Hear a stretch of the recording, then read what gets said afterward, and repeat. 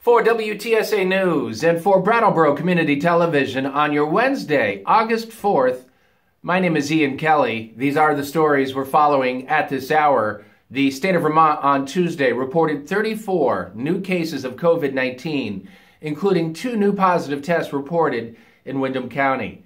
The state of New Hampshire on Tuesday reported 1 death, 169 cases of the virus, including 11 new positive tests reported in Cheshire County. The state of Massachusetts on Tuesday reported 2 deaths, 883 new cases of the virus, with 6 new positive tests reported in Franklin County. Vermont education officials on Tuesday announced that masks will be recommended in all schools this fall for at least the first several weeks. It will soon be back to school time for Vermont students, and education officials expect it to be fully in person. According to Vermont Education Secretary Dan French, on Tuesday, he says they anticipate the fall will be a full in-person return to the classroom with nominal, if any, mitigation strategies, if any, in our schools to require their safety. For the first few weeks of school, the state is recommending districts mandate students and teachers wear masks regardless of vaccination status.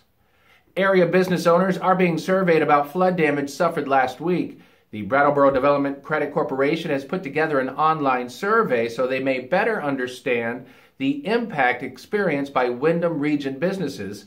The information will be used to understand and to communicate and to respond to the needs of Windham region businesses affected by the flooding. Grace Cottage Hospital is in the middle of a major project to improve public access to the clinic. This project involves the replacement of the decades-old sidewalk and entrance ramps into the Grace Cottage Family Health Clinic, and they are replacing those with a new concrete sidewalk along Grafton Road and Route 35. Chief Officer Doug DeVello says the hospital has begun renovating several of their public restrooms to make them easier to access and more efficient to maintain. Hospitals across New Hampshire will require employees to be vaccinated against coronavirus, including at the state's largest healthcare system, the Dartmouth-Hitchcock Medical Center. The New Hampshire Hospital Association said on Tuesday it supports the move by its 30-member hospitals to optimize the safety of care for patients and to protect the lives of healthcare workers. Dartmouth-Hitchcock will require all employees throughout its health network to get the COVID-19 vaccine. The announcement comes as cases are ticking up a bit in the Granite State. WTSA Sports, Miguel Cabrera homered as the Tigers beat the Red Sox last night. That's the Red Sox' 5th straight loss. Detroit beat Boston 4-2. The teams play again tonight, first pitch at 7:10.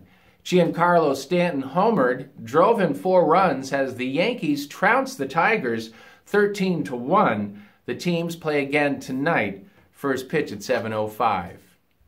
For WTSA News and for Brattleboro Community Television on this Wednesday, August 4th, my name is Ian Kelly.